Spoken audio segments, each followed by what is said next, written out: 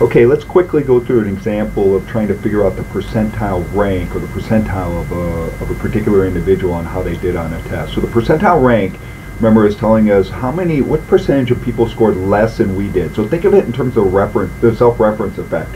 We usually remember things better that way. We care about all the people that scored less than us. We don't want to, we're not interested in the percentage that scored above us. So that's kind of the idea behind a percentile rank. What percentage of people scored below what we did or the particular target individual. So we have Draymond here, who got a raw score of 78 on his test, and we want to figure out what the percentile rank is, and what we need for that is the mean for the test, the overall mean, the population mean, and the population standard deviation. Well, we've got that, so we can quickly go and figure out what his percentile rank is.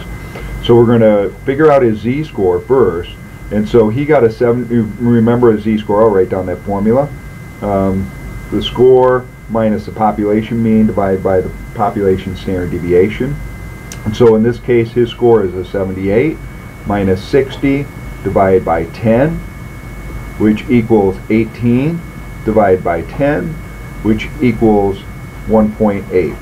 So he has a z-score of 1.8. And we're trying to figure out what's the percentage of people who scored below what he did. And so if we have our normal distribution here, and his score was a 1.8, which might be about right there, we want to know this percentage, the people who scored below what he did, that whole percentage. And so when we look at that, look for that in the back of the book in Appendix A, in the Z distribution table. We're going to be looking for the proportion in the body, right, rather than the proportion in the tail. So when we do that, I've got the table right here, the Z distribution table, and we said 1.8. I found it right here, 1.8 we have. Proportion in the body is 0.9641. I don't know if you can actually see that at all in the video, but 0.9641. And so we would probably say he scored at roughly the 96th percentile. Okay.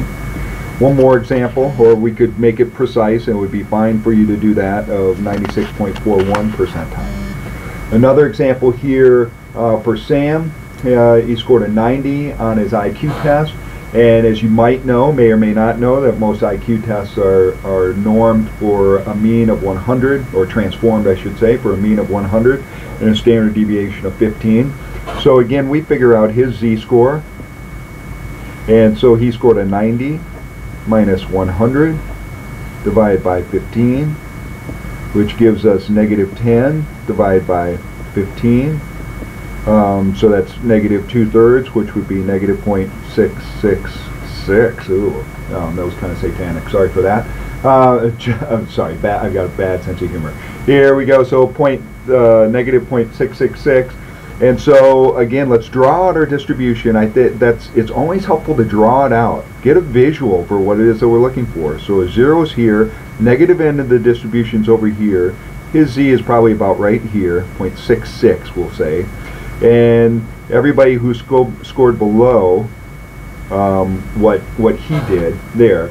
So in this case, this is the body over here, this is the tail. We're going to be looking for the tail for the distribution. And so I look for a z of 0.66. I found it here, and the tail of the distribution is 0.2546.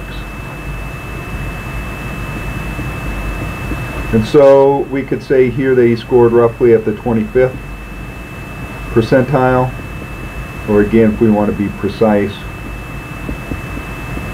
at 46 percentile. Okay, this should help you with this part of the homework that you have to get through.